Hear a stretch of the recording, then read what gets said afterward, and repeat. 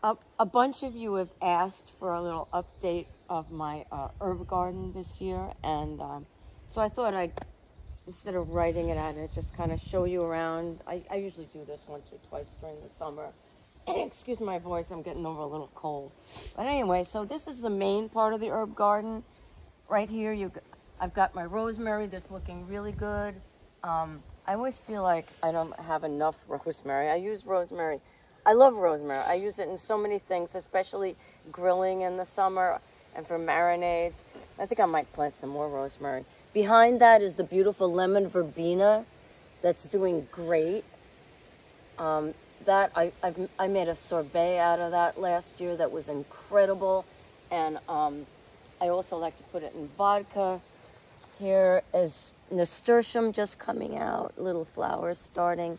Behind that, I've got whatchamacallit, tarragon. I just made a tarragon vinegar, one of my favorite herb vinegars. This is just a regular Greek oregano. I'm not crazy about this stuff. It's kind of harsh. It comes back every year, and it's like I wish it would just sort of go away, but it sort of doesn't, so I use it sometimes. And behind it, you can see the fennel's gone a little ape. That's a perennial. That comes up every year also, but I like that.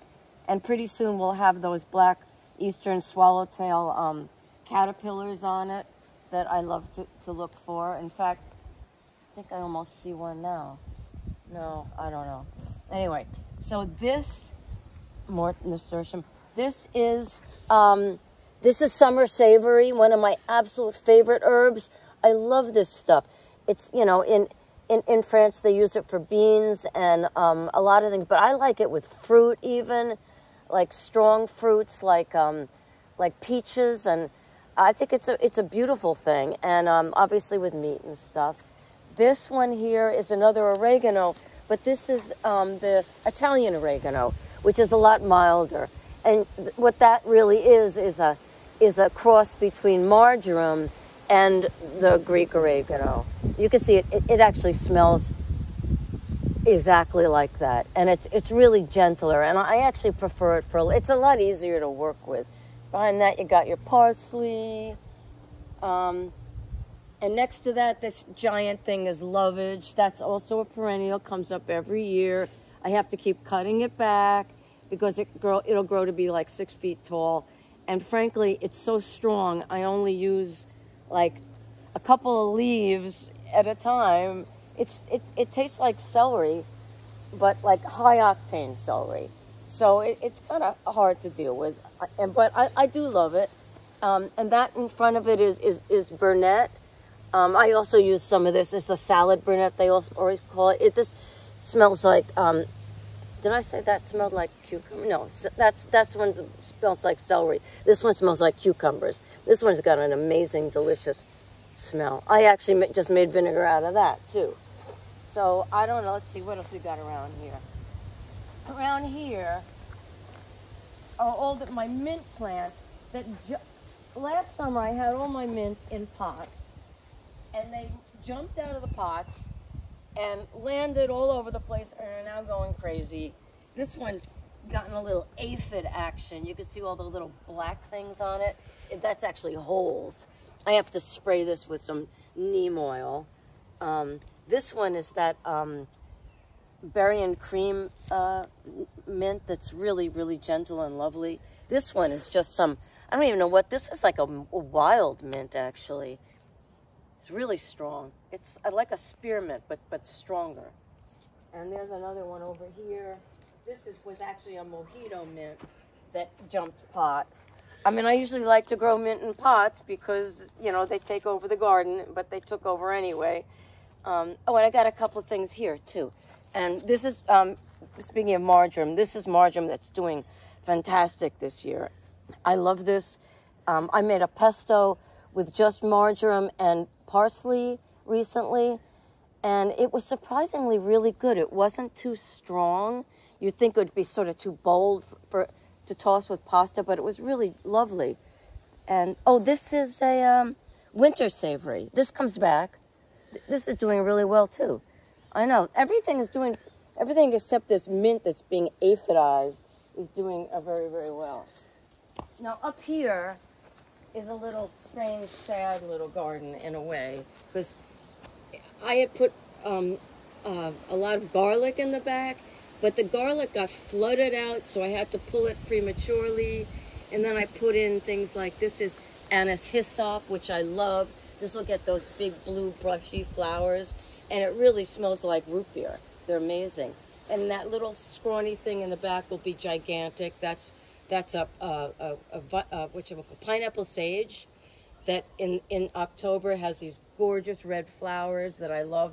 I basically planted for the flowers. And all around it are just various types of hot chilies. I can't even remember what I planted. A lot of weird ones. Some of them are like really freaking hot. I don't remember exactly. So that's there. And then if you come down this way a little bit, I could just show you a couple more things. I've got things kind of spread out. So, all my thyme, all my different types of thyme, it's under all this stuff. It comes back every year. This is doing really well. That's lemon thyme. There's an orange thyme in there. There's just the regular French thyme. And this gorgeous thing, this is borage. Look at these flowers. This color is just electric. And borage is supposed to taste like cucumber. To me, it always tastes a little bit like fish, and I'm not really sure why that is. But it keeps coming back every year, and you can't stop it. It reseeds itself. It's all over the place. And this gigantic thing is bee balm. I think I put one little plant in here and it went wild. And I planted it for the bees and butterflies and the hummingbirds. And it's also edible, but I haven't really eaten it. I mean, I'm not quite sure what to do with it. And let's see, what else we got over here? Oh, and all my sage is over this way, which also got a little aphid eaten, but it's coming back. This comes back every year. And this is my beloved bay laurel bush, which got absolutely demolished by caterpillars about a month ago, and it was really sad. I mean, I just got so upset. But it's coming back, and you can even see little new sprouts on it. See, those are all new. Those are all new. And I use this all the time. I've had this for about 6 years now. I just bring it in the winter and take it out again in the spring. And it now it's doing good, but you should have seen it a couple of months ago. It was tragic. And, upstairs here, I moved all my basil. Maybe we don't have to go up there, but I moved all my basil up there because it was being eaten by, I think, slugs. And so now it's up there, and it's doing really well. And next to it, I don't know if you can see, there's a little tomato plant. This was given to a friend of mine by this very rich lady who lives somewhere around here who grows heirloom vegetables. And this supposedly is a Galapagos tomato, whatever that means. And she told my friend that it will produce 10,000 tomatoes. I really find that hard to believe, but I mean, it just looks like a normal tomato. But I'll report back, towards August, and we'll see what we get. I mean, it could be like this, cascading nightmare of tomatoes. I mean, I have no idea, but we'll see. And yeah, I guess that's about it. And then I have more nasturtium up there. I use the nasturtium for lots of things. I put them in salads. I actually made nasturtium vinegar. I made a lot of vinegars this week. And they're doing really good. Look at the beautiful colors, flowers, looking good. All right, well, I think that's about it for now. Maybe I'll come back to you guys maybe in maybe end of July, August, and I'll show you how things are going. And I have a great summer cooking. And I hope you all grow herbs. It's really beautiful. Oh, one other thing. I forgot about this. All my lavender is being overshadowed by all this damn bee balm, and I'm not quite sure what to do with it. I think I'm just going to have to replant it. Anyway, that's for another day.